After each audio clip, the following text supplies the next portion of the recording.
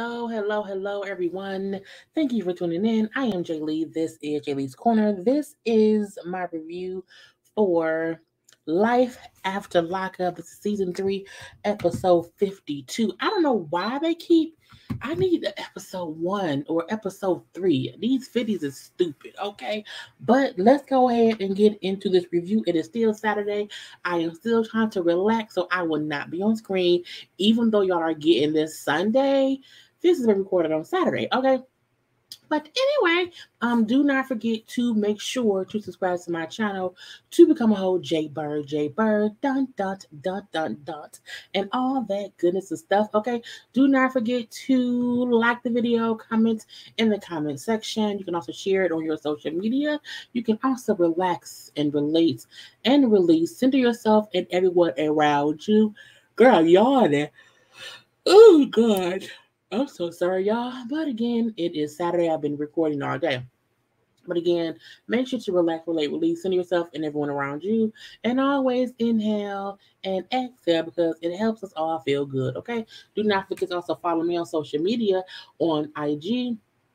It is J_Lees_Corner on Twitter. It is JayLeesCorner. Okay, and y'all know to like and subscribe. Okay, let's get into the first couple over here. We have Brittany and Marcelino, who I feel like I just want them to go away.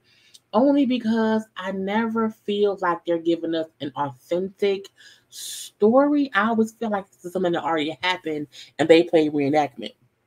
And that's not cool or whatever. But again, we do see them get home because they've been the past 2 or 3 episodes. Their scenes have been them trying to go to that crackhead Robert's house to get whatever's in the house, and they were not able to get it. And then the last episode, we seen them basically break into the house and still not get what they came for. Okay, so when they get home, Marcelino was upset and aggravated because he's like, "I'm not mad at you, but I don't like the way you reacted. I don't like the way you were getting so mad and flipped out because I don't want to lose you." I guess for her going back to jail, because if you out here fussing, fighting with people or whatever and losing your cool, you could end up going back to prison.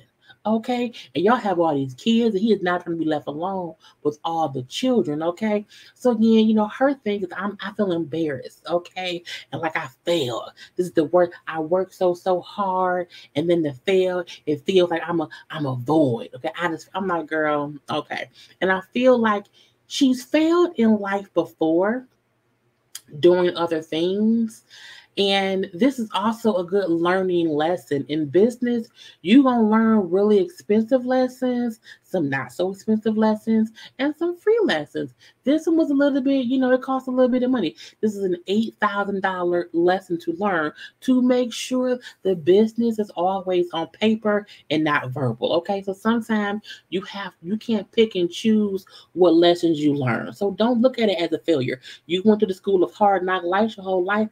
This is another one, okay? And I do feel like they not hurting for money, because that's a big house they just bought. And this show gives them a little bit of money too. And I feel like she be having endorsements. So I feel like y'all ain't hurting for that $8,000. She's just upset that somebody play her. You let crackhead Robert play you and you're pissed, which is fine, okay? But again, I want something about them two and what's going on with them. I just always feel like it's never about them, okay? But that's all that they had about them two. Let's move on to John and Chris. Is his name John? I put John. John and Christiana. Now, they're still getting married. Their wedding is 2 days away. And we see John on the side of some road making a phone call. I'm like, who's he calling? And why is he on the side of I'm like, did he pull over, make a phone call? And, he's calling Tara, Christiana's sister. And he feels like, look, if you are out here getting high, don't come around here, okay? Because you are your sister's trigger. Okay, when Christiana's around you and you're using, it triggers her to use. So don't come around, don't come to the wedding, do not contact her if you are out there flicking with them damn drugs. And leave us be, Tara, because nobody has talked to her. So everyone is assumed she must be on drugs, because why else would she not be answering anyone's phone calls? But I wonder, Okay, I wonder, is she not answering phone calls because she's in rehab trying to get clean? I don't know. But even at the house, when he talks to Christiana, her mama looks so much better now. It's weird. Okay, she's not all on that breathing machine. I could not breathing machine, the oxygen tank or whatever. I'm like, they didn't got her out of damn meth house, so her lungs ain't being clogged up with meth. And I'm like, she walking on her own. She not walking with that face mask with the oxygen tank. She got makeup on. The mama doing better. Okay, the health is better now. Because again, you can't have good health living in the meth lab. Okay, that just doesn't happen. But when the mama, Christiana and John talk, they all for the same way. If Tara on that shit, okay, she should not come around here. But when John go talk to the old man who married them the first time, okay, and he brings up how they don't want Tara around because she may be on drugs, the man say, is that the only reason you don't want her around? He said, well, even though me and her, what I'm saying, flirted a little bit, it was nothing more than that. No, that's really the only reason I don't want her around. And the old man said, okay, because if you're out here, doing shady shit, your marriage won't last anyway. I was like, let him know. Because John has never been faithful to any wife. He's always cheated over and over and over. So again, this is his first time being faithful-ish to a wife. We'll see what happens next. I don't really trust John, but again, he ain't my man. So let's go on to Stan and Lisa McDowell. Okay. Stan at the park. Stan then went to the park in his little jogger pants, little hat, little jacket, and he's sitting on a little park bench and he's crying. Okay, Stan is sad because he's sitting up there remembering his wife. Where's the wife picture? Remembering he and his wife. Okay, his wife passed away in 2012, and he brings up how amazing she was, how much they were great partners or whatever, and how they really had a great bond as husband and wife, and she was his everything, and apparently she did things he needed to be done. So it seemed like it was like a shady marriage, but he was looking for somebody to be like he was with her. He was hoping to have that with Lisa McDowell. But he said all me and Lisa do is fight. Now he had like a little video of he and the wife, and they did seem happy, but who knows, okay? But his thing is like, me and Lisa just fight. It's always a fight. We fighting about this, we fussing about that, and it's nothing like my happy marriage. But hopefully we can start with a clean slate and we can try again. How many times y'all gonna try again? One, two, 18 more times? I'm like, what's it gonna take? You and Lisa do not work out because y'all both be lying about things, okay? And we then see Lisa at home and she's waking up, okay, from doing nothing. And she's like, where's Stan? Stan. Oh, he must not be here. She instantly gets on the computer, makes a fake Facebook page, and messages him to see if he'll take the bait. I'm like, first of all, he's an old coot. Okay, y'all are barely a couple. Y'all are also not happy. So, I mean, this is a trial and tribulation is gonna be had by all. Okay.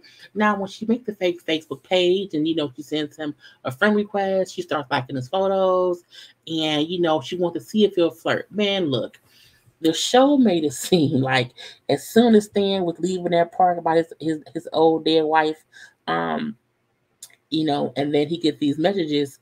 It seemed like they're showing him driving and checking Facebook to the messages that Lisa McDowell is sending. And I was like, Stan, you are dumb. But Stan's an old man, okay?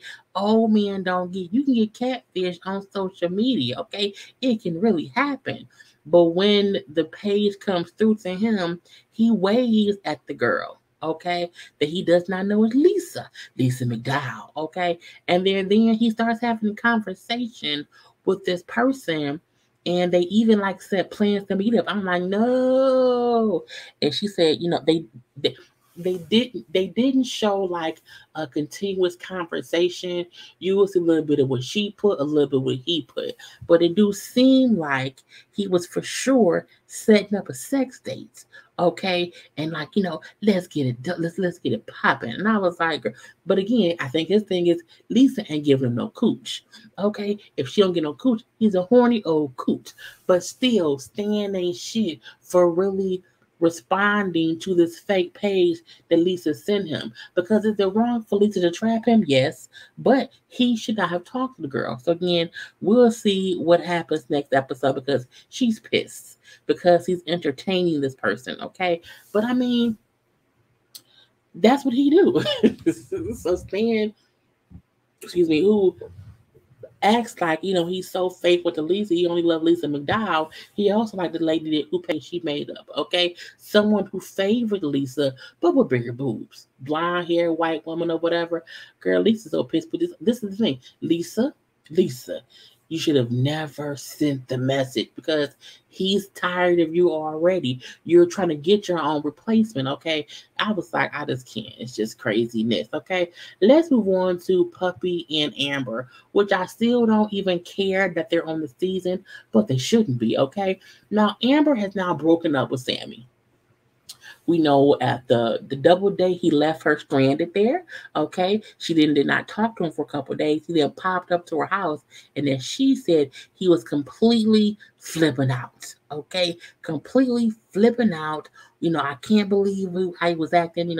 That's how he used to act in the past, and I do not want to have to get back around anyone who's like that. And then out the blue, Puppy pops up. Okay, Puppy shows up because she wants to check on Amber, who's broken up with Sammy, and he had left her flowers at the door on her porch, and Puppy brought him in. Anyway, so again, she tells Puppy how, his temper, he scared me or whatever. And so I feel dumb for even giving him a chance because people kept telling me, he hasn't changed. And I was like, he was. And look at this, he's doing the same shit he used to do. And we do see him calling her, like, I don't want to end this way. No, that's not what I meant. And she like, I ain't got time no calling no more. Leave me alone. Because again, she feels like the same way he used to flip out back in the past is resurfacing. So she's smart to let that man go. So Puppy, who's very, very happy, okay, for Amber to be single because she wants to bang Amber. Okay, yeah, let's throw all this shit away. Okay, let's pack up all this shit, burn these cards, burn it all. Okay, matter of fact, let's go somewhere. Her and Amber then drive to what I assume was like a trash dumpster place or whatever, because I felt like it was up on the a dumpster there. And she know the guy who owns the place, and she said this is where people come to get rid of junk. But she also was like, let's set it on fire. I'm like, what? You a kleptomaniac? I'm like, no, not a klepto. What, a klepto was a thief, pyromaniac. That's what I'm gonna say. Anyway, but again, she has Amber, put all the stuff that was in the bag in the dumpster, and they proceed to. They didn't have anything to light it with at first, because then they did not want to get down to the dumpster. So Amber, being the criminal she is, made a Molotov cocktail. I was like, bitch, you really just made, you should never show anyone you know how to make those. Okay? Because not a normal person knows how to make them. And the fact that she knew, okay, I got this in my car, I got a little bottle, little cloth. Okay, got a little lot. I was like, no, you don't do that. So yeah, that's how they set the stuff fire. Well, a Molotov cocktail that she threw in the big old dumpster, and I was like, bitch. And the dumpster was empty, by the way, so it wasn't like she burnt up a whole bunch of stuff. But again, she burnt up all the things that he had at her place, and now Puppy is also happy that Amber is single. Okay, and then she want to bump coochies. Amber does not want your coochie when she's sober. Okay, I would not want to be with anyone who doesn't want me. You know what I'm saying? Like, I would not want to do that. But for some reason, Puppy is happy. I'm like, Puppy, you have a boyfriend. Are you going to leave him for her? Get out of my face, Amber and Puppy. We then have Brittany and Ray. Okay, and Brittany and Ray, still want to have a child. And he has been home for about 5 months now. And, she wanted to figure out, why am I not getting pregnant? We're always having sex. Let's go make sure that everything's okay. And I'm like, okay. Now, on the way there, we find out her secrets. Okay, the secret she mentioned 2 weeks ago. When 13 years ago, back when she was 19 years old, she was pregnant. Okay, she was pregnant. She had an ectopic pregnancy, and when she had to have surgery because she also lost the baby because she was pregnant in her tubes, and she lost. They had to remove one of her fallopian tubes because it was in such bad shape based on the ectopic pregnancy. So she only has one fallopian tube left, and she's known this for the past 13 years, but she never told Ray. She said, "I don't talk about it because it's a painful memory," and I also have just never told him. And this is my thing about that: y'all have had consistent communications and conversations about wanting a family, wanting kids. How could you not mention you only have one fallopian tube? Like, that's a conversation that needs to be had, but she did not want to have it with him. So at the doctor's office, when they asked her, like, okay, so you've never been pregnant before, she's like, well, I was pregnant one time before, and he looked like, what the fuck she just said? Did she say she was pregnant one time? I know she didn't say she was pregnant. She didn't tell me that shit. Okay, so Ray looked shocked because he didn't know, and she then explains it to the nurse. When the nurse leaves out to give time for the doctor to come in, she she then has to explain it to him what it, because he didn't really know what it meant, and so he's like, oh, okay, so that could be a reason that we haven't gotten pregnant, because it may be just a little bit more difficult because you have one tube left. She's like, well, yeah, you like, but we can see what the doctor say. So when the doctor comes in, he said, we have to, check out your other fallopian tube just to be sure that it's, healthy and it's viable in order for you to get pregnant. Because you do only need one, but it's just, just takes some time sometimes. And so Ray was upset that she kept that secret, because he, like, we have consistently had conversation about having kids. We've consistently had conversations about wanting multiple children. So, and then her saying how she's getting older when she's only 33, how could she not mention this could be an issue? And I agree. I feel like if a woman knows, is she actively knows, hey, I have one fallopian tube, that is a conversation to have with someone when y'all are discussing having children. Okay, because that will affect that.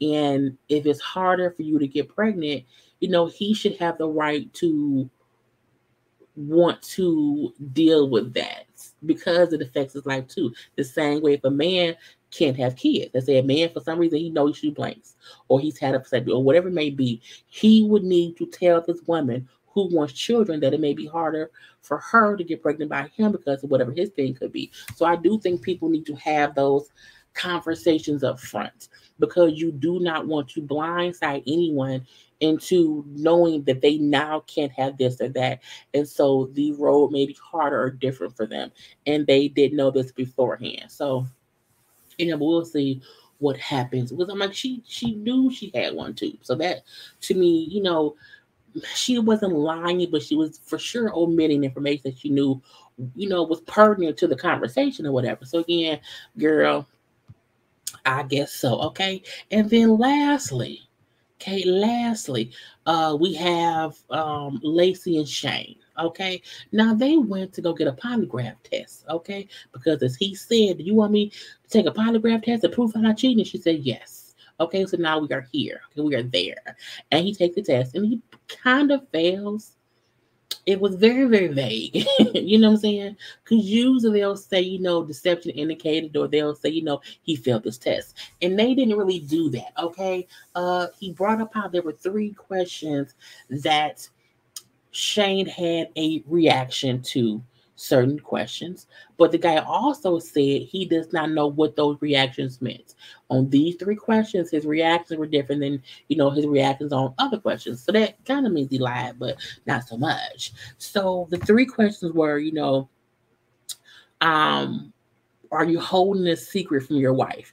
He said no, and there was something there, some kind of reaction, meaning it was deception indicated. Okay. Girl, I'm watching more, so I get that from. And they asked, have you lied to your wife about where you are or where you're going to be with a man or a woman for sex. And I guess he said, no, it's a deception indicated. Okay. And then the third one was, have you communicated with a man or a woman? No, he has communicated with men or a man via text, phone, social media, or in person for sexual purposes. So all those things he failed. And Lacey freaked out. Honey, she was sitting there, boom, like, who are you? Her face when he said that third, she was like, with men? With men? And he was like, yeah, with men. The fact that Shane sat there so calmly makes me feel like he made this be bisexual because he didn't deny it, okay, or they didn't show him denying it. He just said, like, oh, is it for men too? I have not cheated on Lacey. And I was like, but that ain't what they it's like, he like, I haven't cheated on her. And I'm like, well, that does not mean you haven't done things that you don't consider cheating. Because if you are communicating with men, that's still something that your wife should know. And so she's pissed. And she gets up, I have to leave. I can't be here. I can't be in here. And so again, he never really even denied doing it. It was weird how he sat there so calm when the results was being read or whatever. And he just didn't act surprised for me. Like he knew he would fail and he was like, fuck it. Because I'm like, I don't think he knew going in that they would ask him questions about him talking to men too. And so when he said, I haven't cheated on Lacey, the guy said, well, that's true. He hasn't cheated on you. That part I can say is true. But Lacey leaves out the room. Now she's crying in the hallway to the producers. She's like, I just, they said with men. I don't really want to know. And I think he may be gay. I was like, girl, and the producers say, well, if he was bisexual, would that bother you? She's like, yes. Yes, it would. I don't know. I was like, girl. And it's not funny because it's just, girl. Anyway, in the room, Shane is in there with the man still. And Shane then said, that's not fair because he said, I failed because of my OnlyFans. Okay, this one failed because, I do talk to men for money on OnlyFans. Okay, I do. I have flirted with men online for money, but only on my OnlyFans. Even if I did not really want to be with them, I would flirt to make money. And I mean, and he said he would agree to meet up, but he wouldn't. He would agree to say he wanted to meet up, but he would not go through with it. So again, he's like, I have communicated with men, for sexual things because of OnlyFans, and I was like, he likes men. And it ain't nothing wrong with that. You know what I'm saying? That's the thing. But I feel like him making it seem as if, I don't want to be with men. If you are flirting with men and like, what did you say? Like if you said put your dick in my mouth, like that's kind of gay. You know what I'm saying? Like you can't, that's not playing. That's you doing the girl. I cannot. But when she come back in the room and the doctor dude, not the doctor, but the detective dude say, what I'm saying, what he did, he wasn't forthcoming and saying his, online stuff for his OnlyFans is where he has done those things, but it was for money. And she know he's on OnlyFans because she was too. So it's weird because now it's like, well, but is he doing anything outside of the OnlyFans stuff? Okay. But he then say, well, I want you to take a test to see if you have been lying about things. Oh, you want to ask me questions? What if I cheated on you? Is what you want to know? Is that what you want to know, Shane? He said, well, yeah, and I want you to take a test. So he can strap your ass up, answer these questions. No, you can ask me right now. Ask me right now, Shane. He's like, no, I want you to get strapped up. Okay. I'm like, this shit is crazy. Okay, and that's how it goes off. But girl, she was like, with men, I think he may be gay. Girl, I just cannot. Anyway, that was the whole episode. I hope you all enjoyed my review. Do not forget to like the video, comment in the comment section, share it on your social media, and y'all know to have a good day. Gotta go. I will see you when I see you.